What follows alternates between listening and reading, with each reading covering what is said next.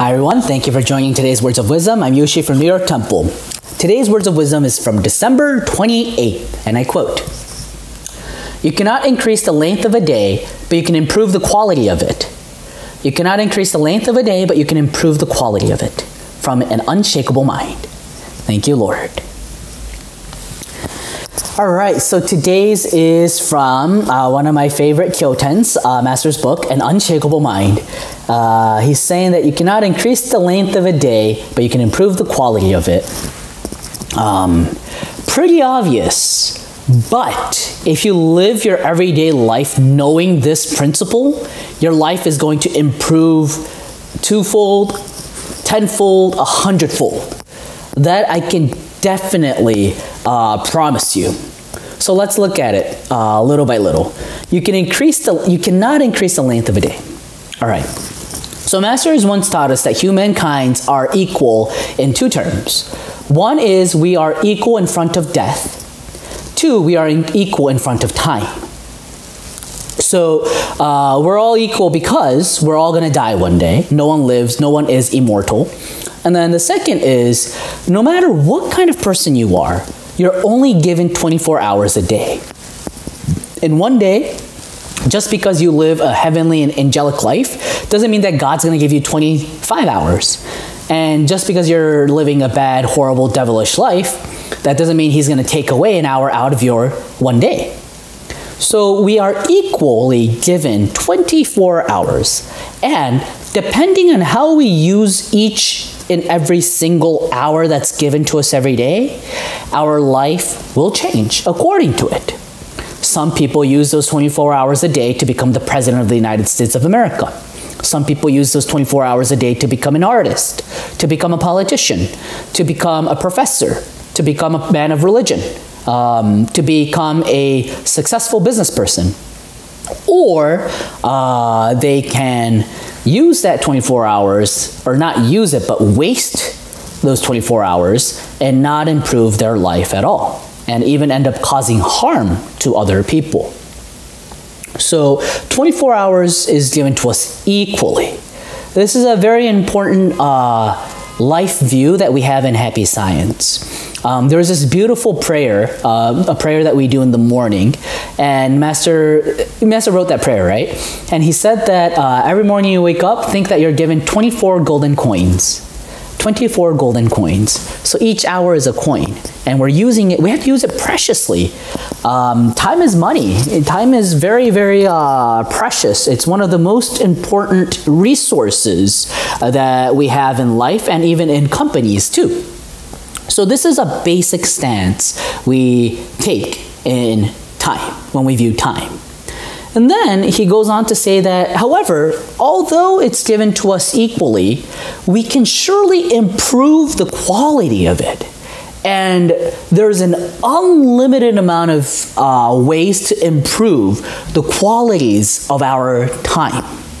If you would like to know more, I really recommend Master's Kyoten, Master's book. It's called Think Big.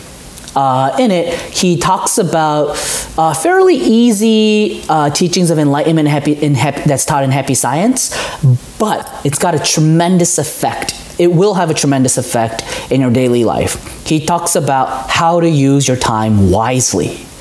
If I were to give away a couple of the pointers, one of them is please use small pockets of time or small chunks of time. Even if it's at the level of 5 minutes, 10 minutes, or 15 minutes.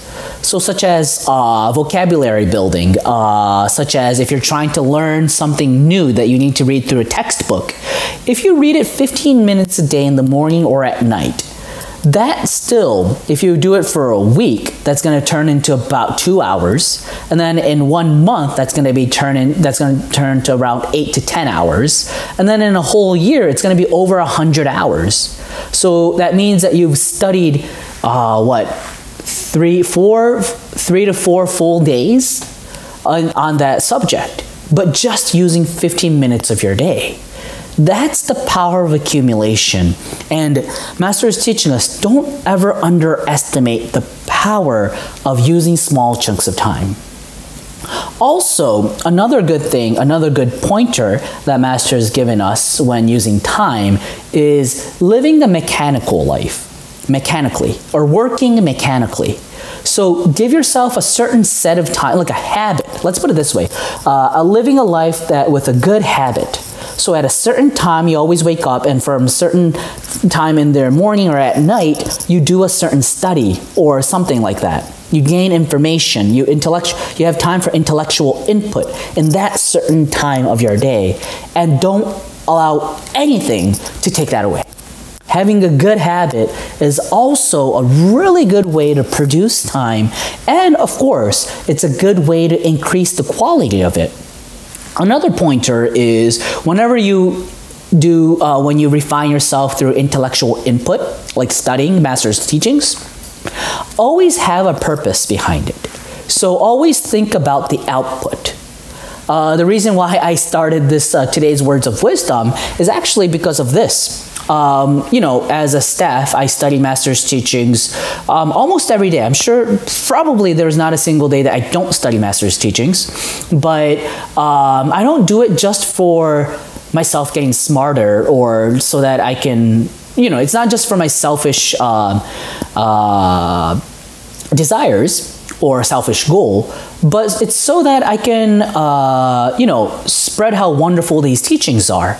And the more you, how should I say this, have a goal of an intellectual output, such as like this, talking about Master's teachings, it really refines your ability of learning more in the certain set of time of your studying. Even if you study 60 minutes, depending on how focused you are or how driven you are, that 60 minutes can produce different results. But if you're focused on an intellectual output, the quality of your intellectual input will also increase, is what I wanted to say. Anyhow, let me close off today's Words of Wisdom by quoting it. You cannot increase the length of a day, but you can improve the quality of it from an unshakable mind. Thank you, Lord, and thank you everyone for listening in. See you tomorrow.